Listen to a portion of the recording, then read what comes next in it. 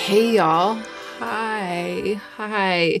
It's been a while for all of us. It's been a while for me. It's been a while for you because I haven't been able to post as regularly as I usually do over the past couple of weeks. And that is due to some unexpected things happening. I'm actually going to talk a little bit about it in this video, just kind of get you caught up. I am just going to be trying new makeup. I actually have a bunch of outstanding videos. I mean, I hope the videos will be outstanding, but I mean, they are videos that are overdue, things that I need to do. Reviews, particularly the Isamaya makeup, the Pat McGrath palette, things that Joe got me to review. There's this bottleneck of videos, all these things I need to do, and I just need to start with something less intimidating and official than that. I need to just get back in the swing of things because I haven't been here in front of the camera in a long time. So I guess what we're doing is like an old school chit chat, get ready with me kind of, but trying new makeup. So I have just picked out things that have come my way for testing that I haven't gotten a chance to really talk about on camera yet. Some things I haven't even gotten a chance to use yet. I'm going to try to put on some kind of cohesive makeup look. If for some reason you've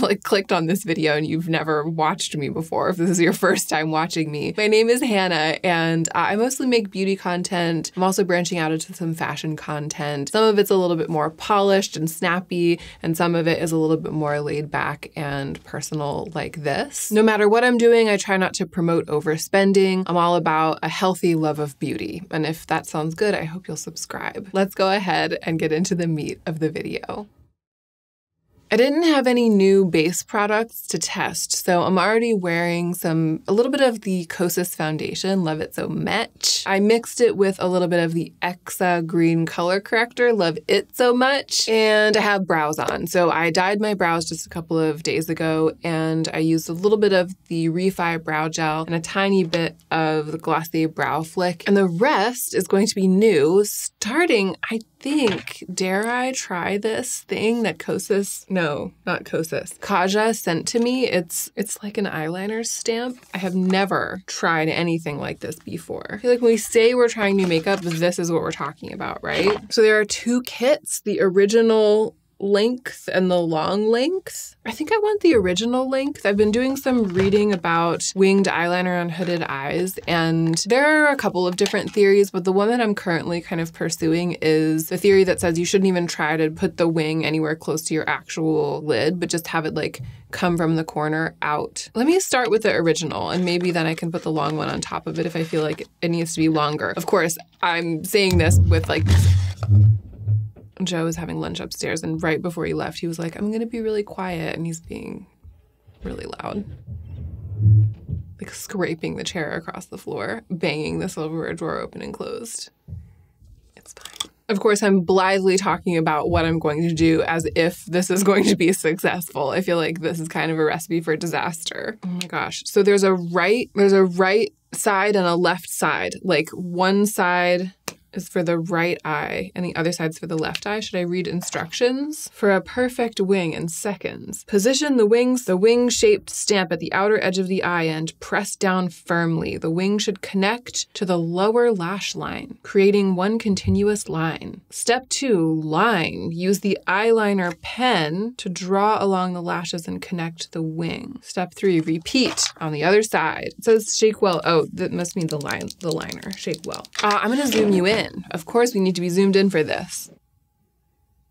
Here is what the stamp looks like. And I think it wants me to align the swooping part, the bottom edge of the swoop that comes up with my lower lash line. I'm just gonna eyeball it. Press firmly. It kind of worked. I mean, I am going to end up drawing on my lid to connect it. Not the hooded eye method, but it could still work. Oh, I can't believe it worked. I mean, I hope I'm not speaking too soon. Let's try the other side. How can I make sure the angle's the same? Oh, I can't make sure the angle's the same. That's the answer. The angle's not the same at all. That angle's not the same either, but maybe it's because my eyes are not the same as each other.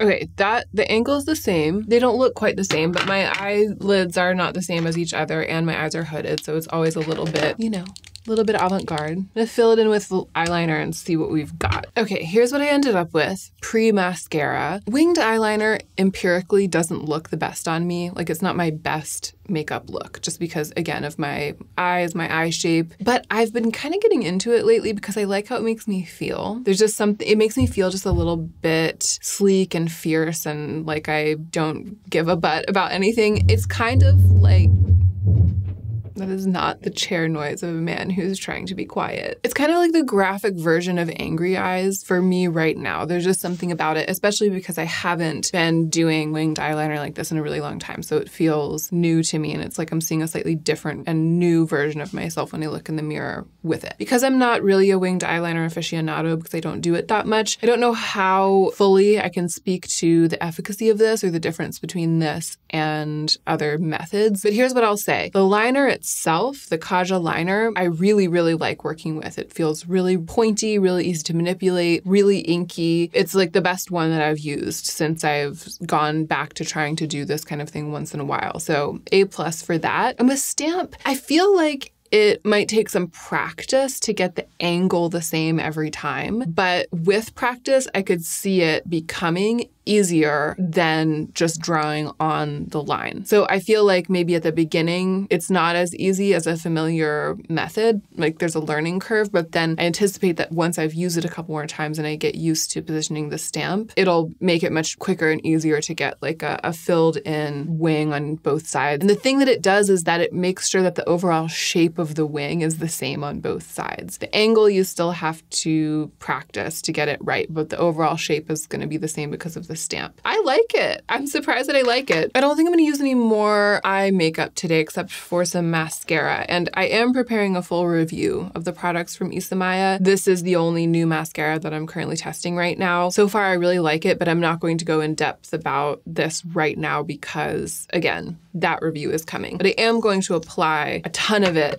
to my lashes to complete this look. And then I'll tell you what's been happening in my life. I realized that I launched right into the makeup without addressing any of that stuff. It's not that exciting. It's just, and it's not that complicated, but it has been very inconvenient. Okay, we're stopping. I didn't do the absolute grungy most with the mascara, like the most that's possible. I went like halfway there, I would say. Rather than keeping building and building it, I kind of used the brush to comb it out and make it a little fluffier and then stopped. But I did get some of it smudged onto my lower lash line on one side just because it got smudged, started cleaning it up, and then I was like smudging mascara along the lower lash line, kind of like an eyeliner. And so I cleaned it up a little bit, but I left the smudge there. I got it so that it wasn't like super uneven, but it looks like my eye is a little bit lined. And then I repeated that on the other side. So I didn't add eyeliner, but I kind of used the mascara to create a little bit of definition on the lower lash line. I'm gonna leave it there for the eye look. The next step is to figure out which of these many bronzers I'm going to use. And I'm realizing that because I'm really focused on the task of trying new makeup, I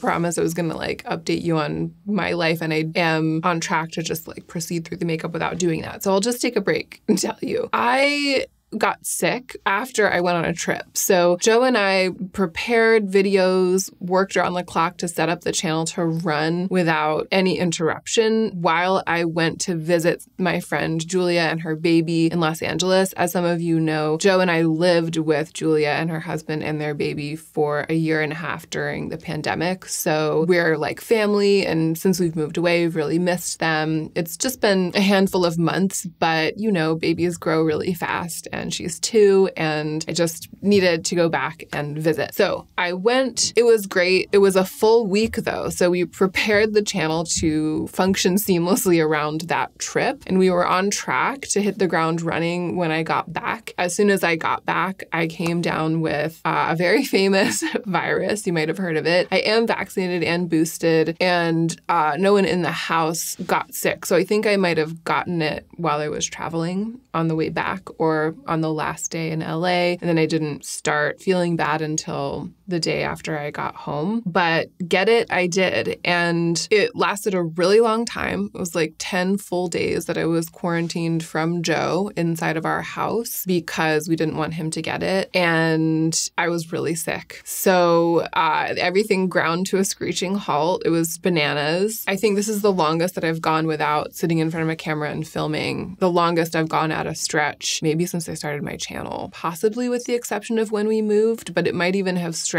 to be longer than it was when we moved. So I'm feeling really like all shook up. And even though I, am testing negative now, obviously, because it's been weeks, y'all. It's been like over 2 weeks, I think, since I got back from that trip, maybe almost 3 weeks. I'm still not 100%, like even after I was moving around and had some of my energy back, I filmed a couple of videos last week, but you could really hear it in my voice. And it's not ideal, right? Like there are other kinds of work that I can do while being sort of most of the way recovered. But talking about makeup, filming videos, if I'm still sounding sick, it's like not the best time to really get back to it and start pumping out the videos that we need to get the channel back on track. So I've been testing makeup. I've been preparing videos. I've been really putting energy into my work on Instagram because that was something that I was actually even able to do like from bed, even when I was feeling really bad. But I'm basically, hopefully, on the tail end of coming out of it's an illness that combined with the trip that I took ended up taking like a month-long bite out of my productivity, really, if you look at the whole picture. Let's go ahead and look at the bronzers, and then I'll pick up where I left off with talking about this when I'm applying whatever bronzer I choose to apply, because I don't want to just like blabber on and on in the middle of the video. So I have a couple of options. There's the new Merit bronzer. All of this was PR, by the way. This was PR for Merit. Actually, the Isamaya mascara wasn't PR. That is something that I chose to review and that I purchased for review. So far, everything else is this, the Kaja stamp, and this bronzing stuff from Ciate. So Ciate has come out with a bronze version of the Dewy Stick. It's like a bronzing highlight, kind of. They also sent me this glossy cheek tint and these bronzer drops, the Brazilian Glow Bronzing Serum, which I have played around with a little bit on my body, and I really, really like it. It's got a rosy color. You can't really tell from that. This is terrible work. I don't know what I'm trying to accomplish with this, but maybe you can see. Is there a way that I can layer? I'll put a little bit of it on my cheek. I really like it and I want you guys to see. What I'll say is that color-wise, I really like the Dewy Stick because it too has that rosy undertone, but I haven't gotten along as well with it because it stays dewy. And the Dewy Bronze Glossy Cheek Tint in the little tube is a little bit more cool-toned in my experience. It doesn't really have that rosy, or it's a little more cool-toned and a little more orange. You can really see the difference there, right? That's the Ciate Dewy Bronze Dewy Stick. It's like rosy. And then the dewy tint in the tube is much more like a classic orangey bronze. So I have tested them a little bit and I don't like either of them as much as I like the drops. And the Merit bronzer I tried yesterday, but I don't really have fully formed opinions on it yet. It does look like it might lean a little orange. I thought it was beautiful on my cheeks because it's got this like sheer buildability. I'm going to swatch it next to the House Labs bronzer, which is a really beautiful, super neutral bronzer that's neither rosy nor orange. So the Merit one is darker, but it can be sheared out. But even when it's sheared out, it's more orange than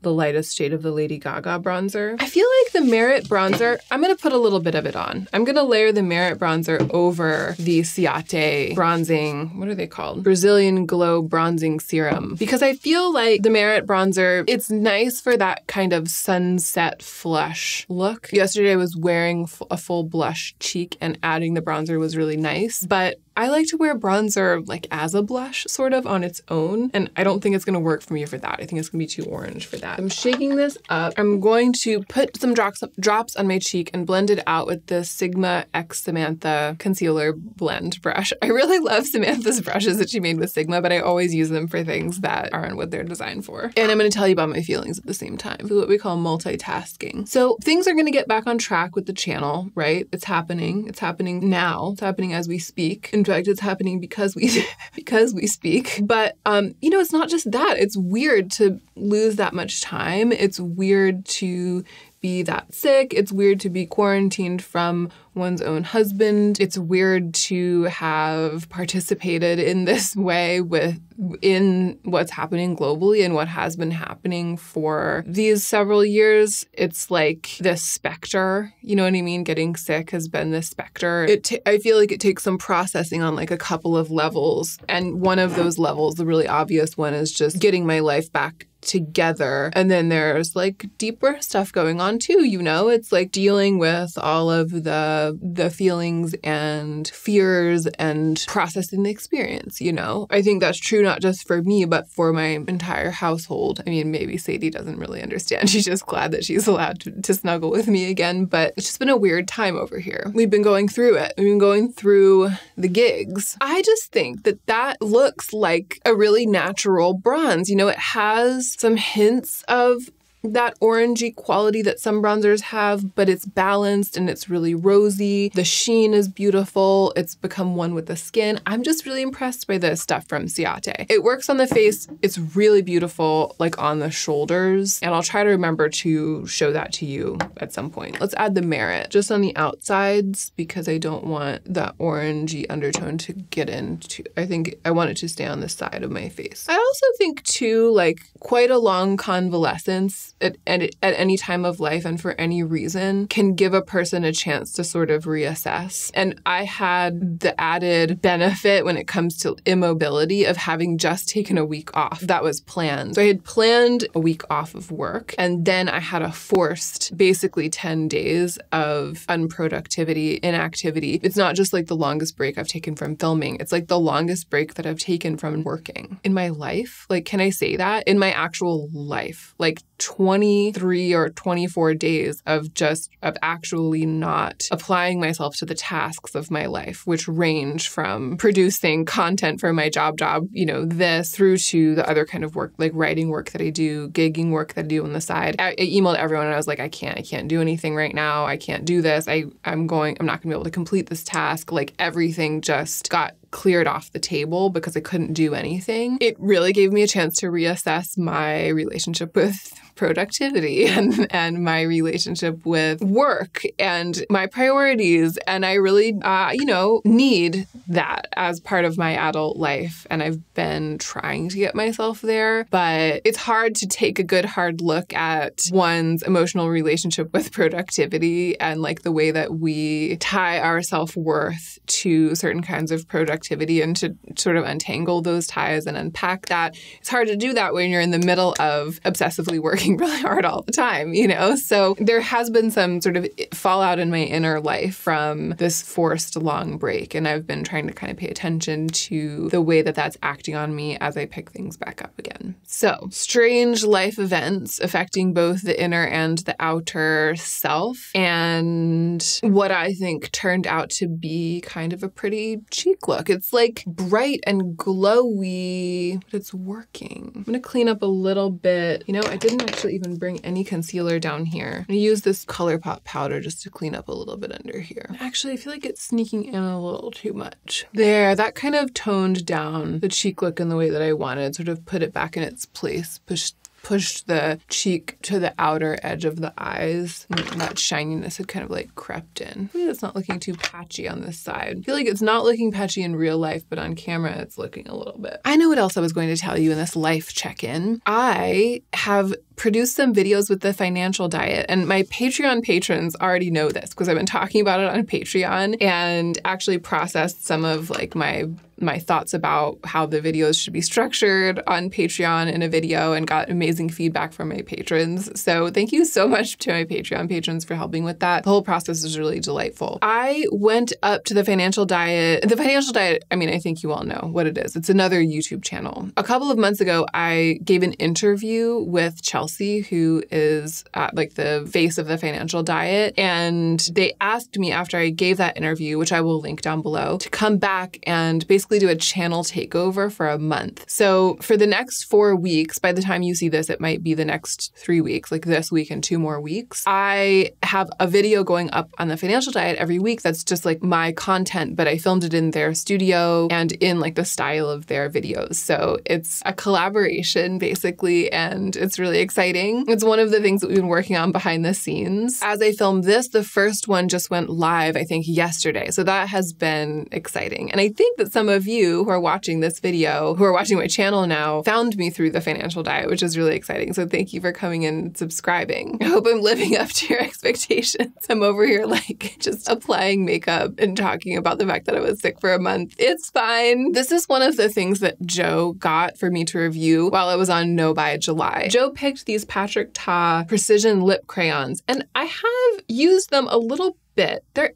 interesting. The claim to fame, I think, is this sort of chiseled edge, this chiseled shape. This shade is called She's Not From Here, and it's a bright red, which I'm hoping will go well with Merit Cabo, which I haven't gotten to wear yet, and I'm really excited because I just filmed that Merit swatch video. That's like one of the only things that I've been able to do. When I swatched Cabo, I was like, oh, I'm going to put that on my lips. And it looks like this will be a good match for it. It's just a little bit dry, so it's very pigment forward, which I think is good. And the chiseled shape is definitely versatile and makes it easy to fill in the lips and gives you a bunch of different edges with which to work to get the shape. Let me use it and report back like in real time. Yeah, it's interesting. It's very kind of look like I have a mustache put on my lip. It's like drawing a line with a pressed pigment stick. It's really pigmented and it's dry. It's not creamy. And I kind of like that actually. I feel like I'm just applying almost like stain, pigment stain directly to the part of my lips that I want to overline. Actually, yeah, I'm kind of impressed by the formula and the process, like the way that it's working to use it, the way the angles of the chisel tip are working, the way it's applying. I haven't been that impressed by the colors. That's why I haven't used it that much. And this is a pinker red than I was hoping it would be. I mean, it's not a pink red, but I was hoping it would be more orange than it is. But I think if I had this in a color that I really love, like a pale milk chocolate or a super neutral brown leaning mauve, then I would use it a lot. Yeah, I feel like that the feeling of it being sort of a pressed pigment has made it easy to get the soft, blurred line that I like when I line my lips. I like that. I'm actually more impressed than I thought I would be. Let's put Cabo on top of it. What a color. So yeah, Cabo is more orange. It's more that brilliant Cinnabar orange red. And She's Not From Here is a little bit pinker, but they're close enough. You know what I mean? Like it works as a lip liner for Cabo. That's a really strong application of the Merit lipstick. And I think it's made even more pigmented and dense looking because of the lip liner underneath it. I'm gonna blur and blot a little and see what we can get. Okay, so that's blotted down a little bit. That's more how I tend to wear the Merit lipsticks, but it's still a really strong look. And I think that usually I apply the Merit lipsticks without a lip liner, and I usually apply less of the lipstick, and it's like less of a punch. Because I had lined my lips and I was going for kind of this bold look, I ended up leaving like a little heavier of an application on than I usually use, but it's definitely working. Well, this is fun. I tried new makeup and it kind of worked out, and got you guys updated on why there was such a long gap in videos. We basically missed a week of posting, and then the week after that, just 1 or maybe 2 videos went up. That's right now. So I'm hoping that the other video will go up before the end of the week. It's just like a slow crawl back to normalcy in every way. This was a good first step though. It feels good to be here talking with you, you know, putting on makeup in my little space, my cozy little space here. I think I am going to keep going and film a new makeup hot takes. And actually that will probably have already gone up. Thank you so much for watching this video. Obviously, I'll link everything. Should I do a quick recap? The eyeliner stamp, I kind of like it, kind of a success. The Isamaya mascara, I like it, but stay tuned for the full review. The Ciate bronzing drops, I am surprised by how much I like them. The Merit bronzer, I really love the creamy texture and the sheer finish, but the lightest shade is a little bit orange for my tastes. I was very impressed by the Patrick Ta lip liner, except not the 3 colors that I have. And Merit Cabo, instant classic. If you'd like to be subscribed and you haven't subscribed to my channel yet, then I hope that you'll take a moment and subscribe now before the video ends. But more than that, I really hope that you are taking extra good care of yourself so that you can be the most effective version of yourself as you do your work in the world.